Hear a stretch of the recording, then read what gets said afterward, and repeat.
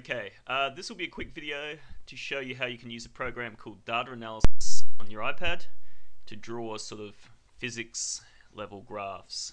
So what you've done previously in year 10 and before may not be suitable here. So we can look at how you can make a proper scientific, senior level graph using your iPad. Okay, so I'm on my PC here. I'm gonna AirPlay to this in a second, but this is basically the data we've got here to work with. And your data will look a little bit like this as well. Now, when you go to make your tables of data like this, you will need to do this perhaps in pages or in numbers. The data analysis tool we're going to look at doesn't, I believe, allow you to actually do tables. It just does graphs. The reason we're using this rather than numbers is because data analysis allows us to add a line of best fit easily, whereas the other ones, numbers and Excel as well, I think, which has just come out on iPad, I don't believe either of them do it. In the case of numbers, it's just not built into it. And I reckon, from memory, in the case of Excel, it does do it, but you have to buy the paid version, which is quite expensive. The free version, which you can download, is okay, but it doesn't do lines of best fit, like proper lines of best fit for a scientific graph. Alright, so this is what you should have, something like this. A column with mass, the times for 10 swings from the different trials you did, an average of those three in this column here, and then of course over here I've just divided that average by 10 because it was 10 swings to get like an average period, so 1.25 seconds, 1.23 seconds, and so on. About the only thing I would change here is I've forgotten to write up the top next to each table what things were held constant. So for example, in the mass one, if I was using an angle of 30 degrees and I was using a line length of 50 centimeters, I should have 30 degrees and 50 centimeters written there to remind me of that. Alright, so let's get this iPad cranking. Okay, so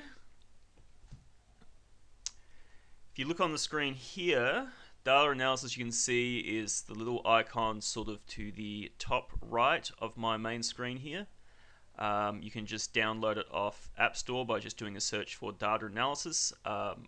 Might be a paid version, I'm not sure, but there's certainly a free version, which is what we'll be using today. So I'll open this guy up, and what you want to do is press the plus button on here.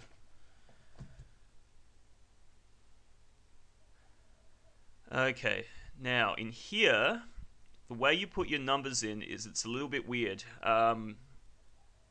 You put in your X number first, and then a space, and then the corresponding Y number. So the first data point, I'm just going to do the mass one here. I'll do the mass graph.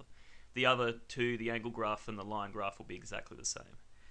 So for the mass, the first point was 50 grams and 1.25 seconds. So I put 50 space 1.25. Then hit enter and go on to the next set of points. So the next set of points was 100 and 1.23. And then after that, it was 150 and 1.22, and then the last one was 200 and 1.21. Right, so once you've entered in all of those points like that, so X number then Y number with a space in between, you should be able to hit plot. Whoops, okay, and you do need to name it. Now, how the hell do you name it? Here we go, you just have to tap your keyboard down. File name, we'll just call it something like varying mass. And while we're here, we may as well add the X label and the Y label. So the X label would be, okay, it's not going to let me change the X label just yet. You will have to fiddle around a little bit with this like most iPad apps. Okay, now we should be able to press plot. Let's see what happens.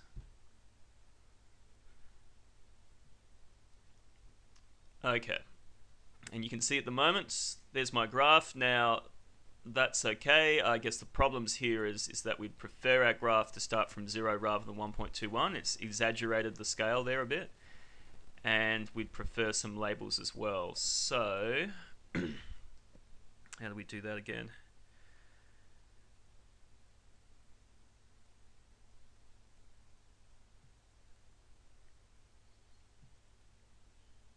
Oh, for fuck's sake.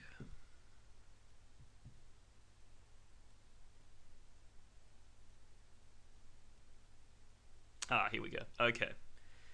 I haven't used this for a while. So you've got, down the bottom, you can see two things that look a little bit like a graph.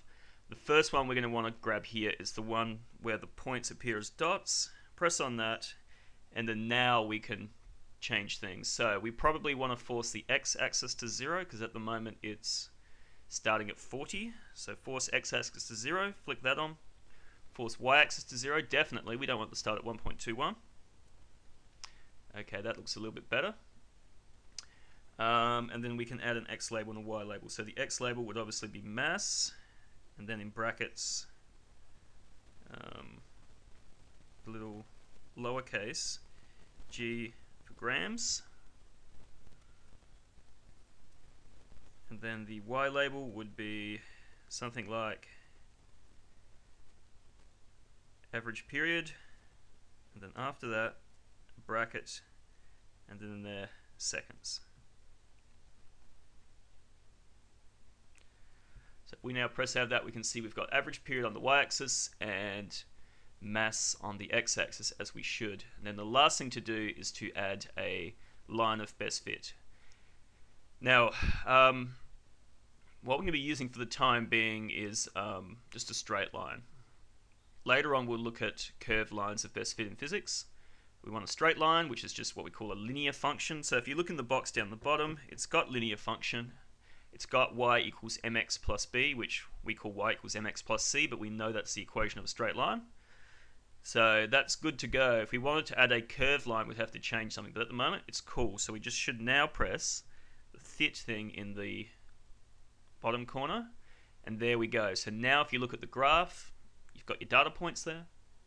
You've got labels on your axes. You've got a line of best fit. It looks like it's just joined all the points together, but in this case it is an actual proper line of best fit. It's just that all of the points are lined up, so when you add your line of best fit, it goes exactly through them rather than going roughly through the middle.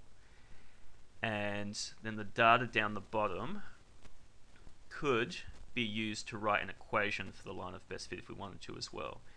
In this case here, we won't bother because we can see pretty clearly that it's basically just flat. Okay. So it's not the prettiest graph in the world, but it does have that line of best fit, which will become crucial as we go further into this topic. You need to be able to add lines of best fit to graphs, and they need to be done in such a way, like using a special mathematical algorithm, that you can get a proper equation. It's not like it was in previous years where you just get a ruler and roughly draw a line in between them. It's got to be done properly this time. Okay, so once you've got that, you should be able to press on it. Okay. Maybe not. There we go. Hold it down, and you want to probably, because you'll probably, if you're doing it on the iPad, you'll probably be doing your report in Pages. You want to copy the graph, and then if you go back to some sort of word processing thing, that's not what we want. Let's create a document. Let's make it blank. If you go back to your document, you should then just be able to hold down and select paste, and there's your graph. And it's as a picture, so you can then drag it to rescale it. Alright, so it's a bit fiddly, but that is the only way you'll be able to get that to work on an iPad. Numbers is okay, but numbers will not give you a proper scientific line of best fit. So I would recommend you either use this for doing your graphs, or, let's be honest, just ditch the iPad and get a proper computer with Excel or something like that. If you do have a MacBook, the numbers that comes on MacBook is not the same as iOS, not the same as iPad. It's got a lot more stuff in it. It'll be able to do the stuff you want to do. So that's fine as well. But iPad, numbers, not so good. Okay, that's it.